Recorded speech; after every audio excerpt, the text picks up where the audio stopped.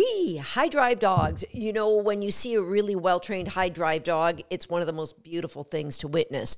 But if you are the owner of a family pet who is a very high drive dog, it could be equally as frustrating for you to even try and deal with that dog in everyday life. But after today's episode, you will have the solutions that will give you the promise for the future that your frustration with your dog is going to be minimized, if not eliminated.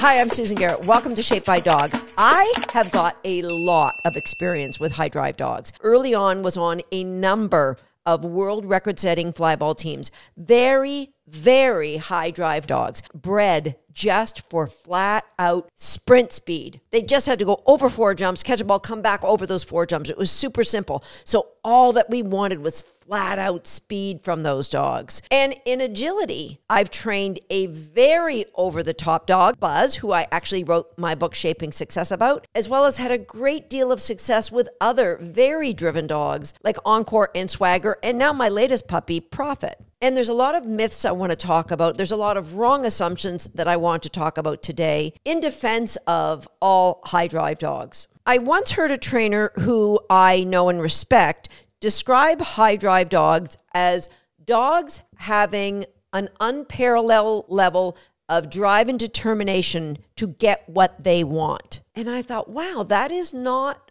how I think of high drive dogs. And I think how you think of those dogs will affect the way you train them. Now, I personally believe, yes, there are some dogs that are just bred by nature to be much higher drive than other dogs.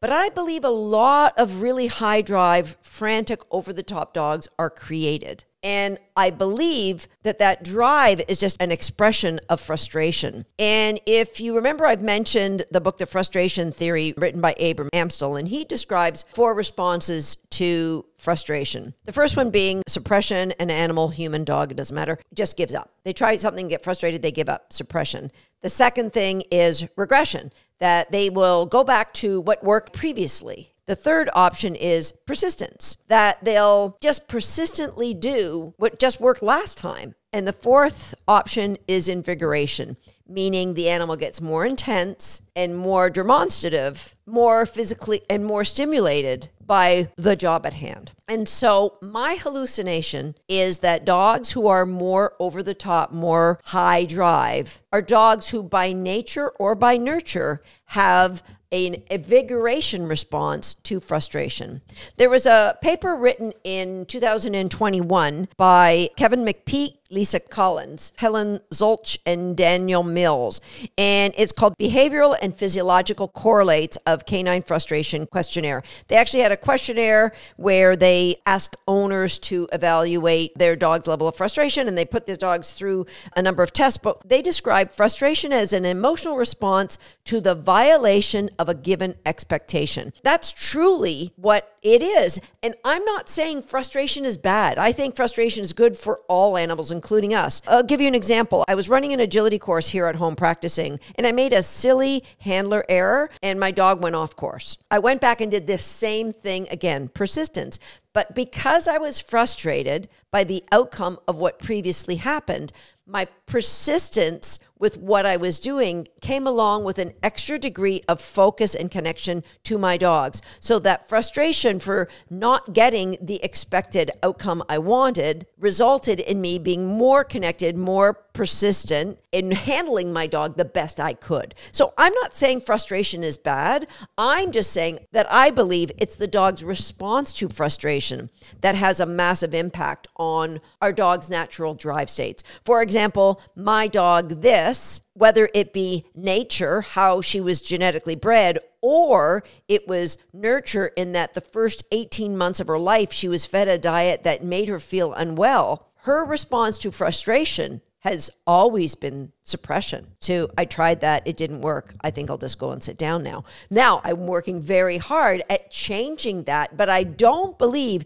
she will ever be a dog that has the natural response of invigoration when she's frustrated. But I see that in a lot of dogs, and I think that's the difference in my last few dogs, that I've been able to keep them into a healthy level of drive and not have them turn into dogs like Buzzy, who were over the top and high drive. And I say that like it's a function of who he was, and I believe it was me that was responsible for who that dog ended up being. And I want to help you make sure you don't create those same responses in your own dogs that are showing drive now. First, before I get too far into this, I really think you should go back and listen to Shape by Dog episode number 110. And actually, if you go over to YouTube, there's a playlist, a great playlist on high drive dogs and how you can help your high drive dog. But in particular, there's a series that I did, Shape by Dog episode number 136, 137, and 138. All of them will help you make sense of how to train your high drive dog. But first, the wrong assumptions. People believe that high drive dogs just need more exercise. Yeah, once we get the edge off, they'll be able to focus and work. No, what you'll get is a very fit high drive dog who's still going to have that same level of frustration,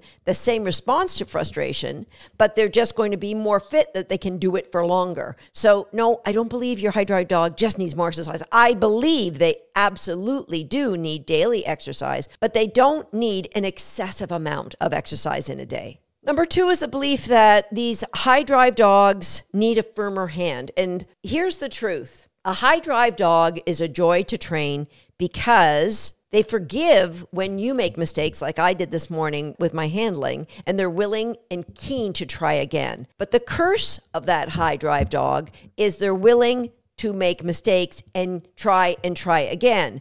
And so the perception is that they're being willful or on their own agenda, and they need a firm hand, and that is not the case. I don't believe that a high drive dog needs a firm hand. I think it's the opposite. I think the more you try to push against them, the more frustrated they will be, the more invigorated they will be, the further you're pushing them away from what their expected response was. And so, no, I don't think a high drive dog needs a firm hand at all. There's also the myth that these high drive dogs can take much longer training sessions. The appearance is they can because they won't give up. But what you're going to get is sloppier work, and you're training that dog that we will do 500 repetitions until you get it right. And when you get it right, we quit. But you're actually building in, you don't have to get it right the first time. So rather than working for longer times and getting sloppier, less focused work, what you really need to do is have a better plan and work for shorter periods of time.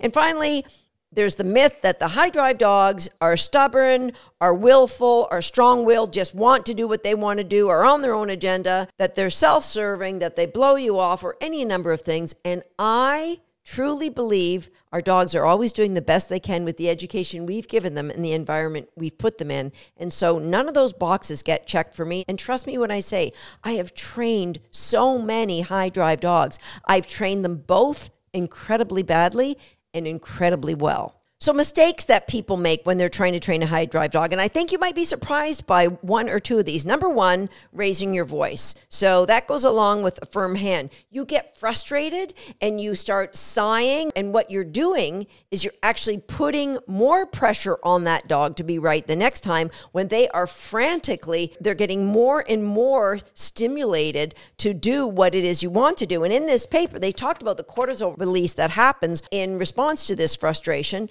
And so now you've got a dog that's going to have a very difficult time working in a thoughtful space because of the stress hormones coursing through their body. So the worst thing you can do is raise your voice, get angry, get frustrated, put your hands on your hips, stamp your feet, let the dog know you're disappointed. Absolutely the worst thing you can do. Another thing is if you believe this dog is just going to do what he wants to do, you may try to control the dog. Another horrible thing to do with these high drive dogs. Yes, they need to be in control, but we need to give these dogs autonomy so that they can make those choices. You will find the level of stress will really come way down. One thing that I found that is something that I don't recommend people do is use a clicker when they're training a high drive dog.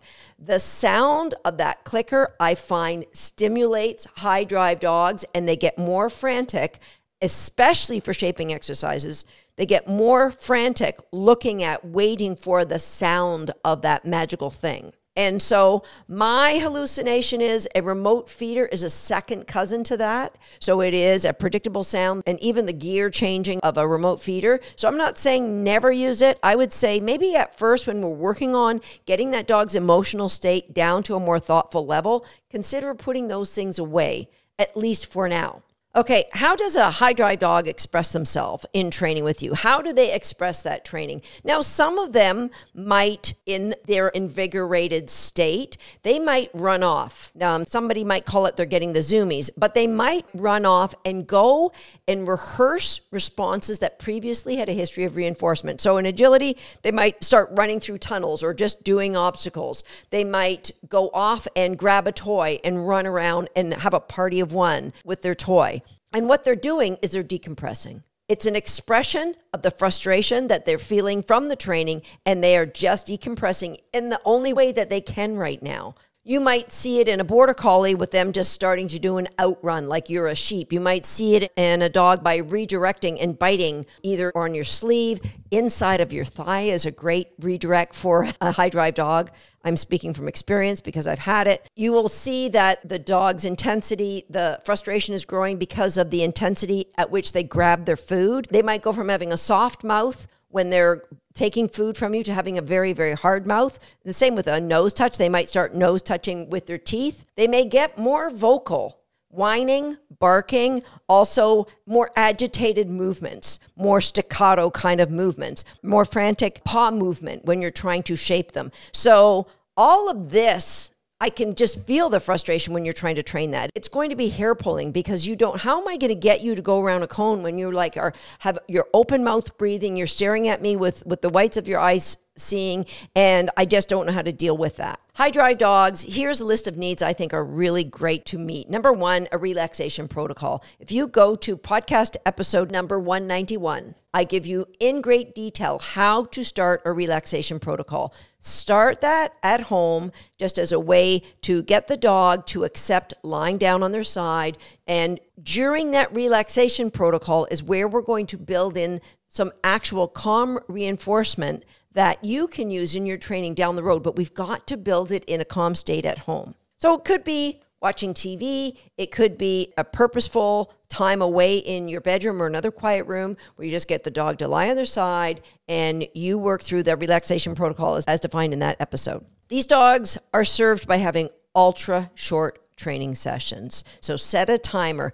Your first training session of the day should always be 1 minute, and ideally you're stopping the timer before the timer goes off because you know I need to change some of the environmental stimulation for this dog to make the correct response the obvious response. It's really important when you're training any dog, but particularly a high drive dog, that you're aware of what is the goal. Is the goal learning for the dog, or is the goal evaluating for you? So if you're truly focused on teaching something, then you are not setting the dog up to be frustrated. This high drive dog needs clarity. Your antecedent arrangements need to be spot on. Once they've built up a reinforcement history for the right thing, that high drive dog is going to be able to repeat that for you forever. Now you can start adding distractions, and the distractions at some point are going to be your emotions, how you move, how you squeal. Early on, anytime I'm in a learning phase, I am the yin to my dog's yang. I am calm, I am quiet, I am very soft-spoken. So that high drive dog needs ultra sharp focus from you during the session. Another reason you need to keep those training sessions short. We're humans. We don't have the ability to have laser focus locked in for like 3 to 5 minutes. So 1 to 3 minutes for the high drive dog, put them up on a hot zone, let them decompress. You can look at the video, give them a bone to chew on, give them something to shred while they're on that cot. that they can bring their emotions down a little bit while you're taking notes and then bring them back for another session. That dog needs a very high rate of reinforcement, especially in a learning phase. Of course, once they learn it, the behavior actually takes on the value of the reinforcement used in the training. So these high drive dogs are willing to work without the reinforcement. Not to say that we do that. We actually do give reinforcement, but maybe we stretch it out more. That only happens after we've done our learning phase of training and our evaluation phase of training. Remember Gene Donaldson's push, stick, drop? You're going to work this with your high drive dog, everything done in sets of 5, so you know where you are and what you should do next. As I mentioned, you're going to have a very succinct training plan. If you're using distractions, use podcast episode number 24 with the distraction intensity index. You know exactly what that dog is ready for. Do not overface that high drive dog because you know they're going from 0 to 355 in the blink of an eye. You want to give that dog a way they can decompress in the midst of training. So if you have a dog who loves to chew, I like to use beef cheeks, rolled beef cheeks on hand for my dog. Get up in the hot zone, I'll give them something to chew on. Or I might give them a puppy balm to shred. Depending on what I'm doing, if I'm just looking at my video, my dogs actually will just relax on their own now. They'll get up and lie on their side. And as I'm taking notes or looking at my video, I can just toss them or go over and give them a cookie occasionally to reinforce that. Or I might even just give them a long body stroke to reinforce, yeah, I'm doing my thing. You're doing your thing. You are not on. You don't have to be on right now. And when you're done, what are great ways to help your dog decompress? Well,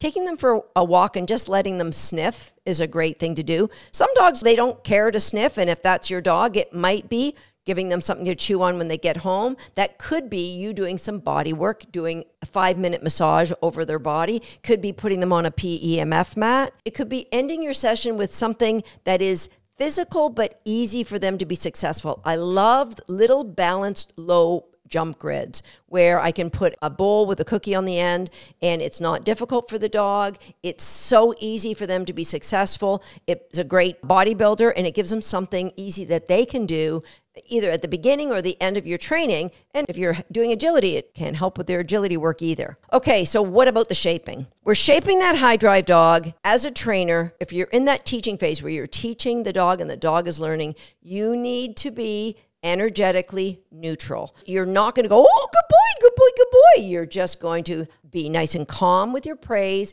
Even your marker words need to be different. So instead of saying cook, because cook means cookie and cookie is exciting, I might just go cook with those dogs. Really quiet cook. Or instead of saying bring me for my retrieve, I might say bring me. So your motions are slower, your voice is calmer and more neutral. Yes, you're happy. You're enjoying the training, but you're not being crazed. You're not trying to match that energy level. The dog has their energy level. You're going to be in opposition to that. Just neutral and calm. And also remember to breathe. Your dog's going to be frantic and that might make you go, get your shoulders away from your ears, nice deep breaths. And if you need to, give yourself a moment. Just get your dog to hop up on their hot zone, give them something to chew on, take a few deep breaths, and then go back to work. Okay, one of the things I recommend you use sparingly as you're training this high drive dog right now is the search cue. The search cue, which means go and find the food on the floor. Anything that involves a hunt and the food is bouncing in a weird way may stimulate that high drive dog. So what you can do is you can go to the chow cue. I use the small dog dish. I'll put a cookie in that. I'll say chow, and at first I'll just deliver it right to the dog. Then I'll say chow, and I'll lower it. You want to have a dog who knows it's your choice, so you can go to put it on the ground, but if they dive for it, just put your hand over it, walk around with it a little bit more, say chow, and give it to them, or walk by and say cook and give them a different cookie. We want them to know the difference between chow and cook. So rather than saying search and having the dog frantically, going through walls trying to get the cookies, I'm not saying we're never going to use search again, but for now, let's just go and use chow, foods in a bowl, cook, I'm bringing you a cookie. And if you're going to use tug, you can use whatever your location-specific marker word for take the toy is. If it's on the ground, for me, it's bring me. If it's in my hand, it's strike. But again, with these dogs, I keep the game of tug at the beginning and the end, and maybe I'll do something for a decompression in the middle of our game, but I'll usually end that with them hopping up on the hot zone. Now, remember I said when you're teaching your relaxation protocol, I'd like you to build in some reinforcement triggers. So I want you to do things like long body strokes, and you might use another reinforcement word like gold, which is a nice body stroke. Gold might take your thumb and go from just between their eyes all the way up between the dog's ears, or a nice long pull stroke on the dog's ears. Find out what your dogs like. They either like the long pulls from the base of the ear up to the tips. Prophet loves to have his chest scratched, or the back of his neck where his collar is scratched. So those are things that you can add a nice calming cue so they're in the midst of work. For if I want to reinforce a stationary behavior, let's say they're standing on a plank, I'll come in and just give a long body stroke and then say cook and give them their cookie. So use a cue, make up your own. That it might just be a calm good, means I'm coming in and giving you a body stroke. Good is going to be followed up by, if your dog's in reinforcement zone at your side, it can just be a nice calming stroke on the back of the neck. This isn't a dog that I'm going to be slamming in the ribs and getting them more excited and invigorated. Calm, especially during the learning phase. Calm strokes, calm voice. Okay. So what about the actual shaping? The first thing we're going to do, those location-specific reinforcement markers, right? Calm, we want to reintroduce them in a calm way, and you're going to use big pieces of food so that the dog doesn't get frantic about trying to grab it. Big pieces of food, I know it might mean your sessions are going to be shorter because your dog's going to be full faster, but big pieces of food to introduce those new location-specific reinforcement markers. Then what I want you to do is go to the blanket targeting exercise that I spoke about in episode number 261. But this time, instead of saying search and throwing the cookie off the blanket, I want you to put a cookie in a bowl and say chow. So when the dog comes on the blanket, you could say cook, and then to get them off, you could say chow, and that's permission for the dog to turn around, get off the blanket, and grab the food from the bowl. They can predict where the bowl is, they can predict where the food is, so they're not going to get so frantic. I would have higher value food coming into the mouth from your hand right now, so they're not tempted to just go off and try and steal the cook from the bowl. Again, you're going to be doing your relaxation protocol at home, and I would try and do it in more locations so the dog just learns to breathe deeply and be relaxed in all different environments. Now, you're not going to try this like when there's other dogs running around, but eventually you will get to a place where you can. Once you've got that target blanket, you can now put it in your crate. It will help the dog with crate games. The dog understands that there's value for going on that blanket, so you can help build the dog's understanding of crate games. The final thing that I want you to shape with this high drive dog is a stand on a plank. A plank, I'll put a link to Annalise Saunders' website where you can get the exact length that you need for your dog. It can be either two nice big wide planks, for one for the front paws, one for the rear, or one solid one. What I want you to do with these frantic high drive dogs, I want them to learn to sit, stand, and down on a plank. So duration, where you can give them strokes, you can give them cookies, you can give them quiet releases. That is going to help you establish, all right, now we can work on things like hand targets because you've got a place for your feet. They can be more successful because they know exactly how you want them to hold their body. So I like a long plank. I myself use two separate ones as well.